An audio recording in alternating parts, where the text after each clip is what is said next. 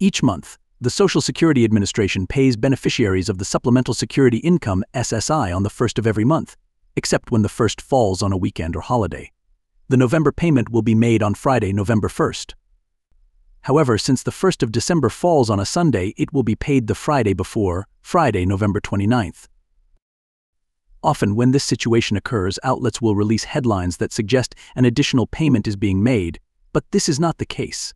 What makes the situation additionally complicated is that the January payment will be made in December, since the first of the month is New Year's Day. How will the 2025 COLA impact SSI benefits? Earlier this month, the SSA announced that the cost of living adjustment COLA applied to benefits in 2025 will be 2.5%. The increase is small relative to that offered in 2024 3.2% and 2023 8.7%, and some senior rights groups are warning that it will not be able to prevent the erasure of purchasing power for most seniors. In August, the average SSI benefit check for all recipients was $698.51. Most generous benefits are distributed to younger recipients, as it is more uncommon that they have another source of income.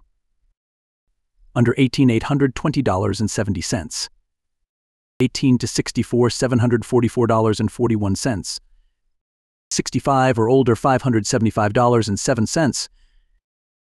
Once the 2.5% COLA is applied to these averages, the benefit amounts will reach approximately all recipients $715.97. Under 18, $841.22. 18 to 64, $763.02. 65 or older, $589.45.